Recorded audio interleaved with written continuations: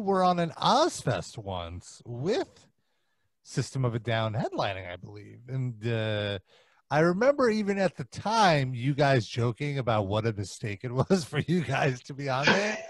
And I want to explain why. It's because these bands on the second stage, you have to pay a promotional fee to be on the tour. Like you pay for them to promote you being on OZZFEST, and it's like it was like 40 grand or whatever, and that money comes out of your pocket. Like literally your band would have to earn that 40 grand or whatever it is back for the label before you would see any royalties. I'm assuming you've never seen any Red Chord royalties.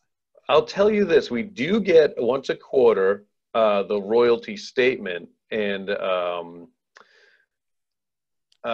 there's a big minus in front of what we've made, and honestly, I don't think they're ever gonna pay Sharon Osbourne the money that she's owed. Yeah, I remember getting the call, and believe me, as a kid, I loved going to OZZFests and festivals, and it was cool because you were there for the day. And when you're on OZZFest, you're at an OZZFest for 2 months, so it's a little bit different. But I remember a guy was so psyched when he got the news. He called us all up. He called me up and he's like, "What does it feel like to be a band on OZZFest?" And I was just like, "I think this is a bad idea." And he was like really bummed out because he was giving us, great news. But needless to say, we were on that tour with a lot of really good friends, and it was a ton of fun to hang out on. And we are ourselves, so we'd get in trouble every now and again. Some bands don't joke or can't joke, and we do constantly. So we had some run-ins with people, but other than that, it was smooth sailing. I think, and a lot of those, it's funny because what we all started worrying, some of the people in the band that were excited about going on the tour, a couple of us were getting very worried because I was planning outfits to wear on stage.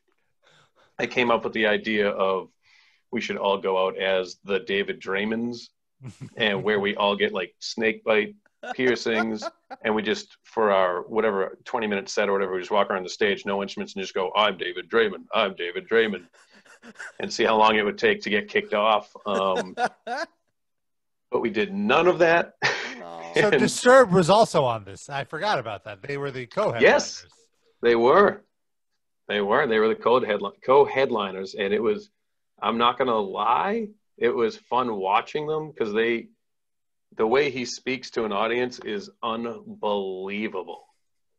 He says the same thing every single night, except he changes the city. My favorite was, "Let me see your motherfucking fists in the air," and then everyone would go ape shit. Like, to me, going into the tour with Disturbed specifically, I was just like, I don't want to fucking tour with those guys. That band, whatever, they suck, right? And then I have to say, because I'm a huge asshole, their bass player was sponsored by the same company that I was, and the person, like the public relations person, would call me and be like, "Oh, you get to hang out with John." I was like, "Yeah, I don't give a shit. Who cares? That dude's in Disturbed." And so I got on this. I think I got married. No, I definitely got married. And I was on my honeymoon when the guys had to drive to California to start OZZFest. So I flew and met up with them later on. Was that tour? I don't know. Either way. But we were eating at catering, and fucking, John from Disturbed, here I am thinking, fuck those guys. He comes over to me and was like, "Hey, you're Greg, right?" The nicest, sweetest guy in the world. Aww. And that is the moment where I was like, dude, I have to actually stop being a prick. We're all, no matter what you play and what you do and how you're perceived, we're all doing the same thing. People just like his band. So I shouldn't be upset. The only difference between him and me is that they like him, But we like you. And I want to keep it that way. So, but no, he was great. One thing David Draymond said that I thought was the funniest thing ever, and he has this in his back pocket ready to go at all times. He had a dog on tour with him, huge, fluffy dog, white dog. It was beautiful, and he'd walk around with it. And I think he almost waited until someone said something, and this young lady came up. She's like, "Oh my gosh, your dog is beautiful," and he just goes, Yeah, she's down with the thickness. Oh. To 100% incredible. Oh. Incredible. Oh. Like I loved it. Chris Holmes level lyrics there. Dude, it was I loved it. It's disturbing. Oh, see? Mhm. Thank you. That was good. I But to be looked it so up. Sorry, guys.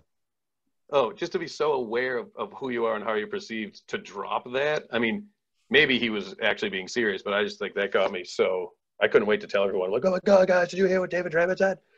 But again, it's like I go, not to be a disturbed defender or anything, but to go and watch them and to be a guy who's like, fucking, that's not rock and roll. I know what rock and roll is. And to see all these people, like every night, a shit ton of people like connect with that. I was like, okay, that this something is going on here. It's not something that connects with me, but they're doing something for these people.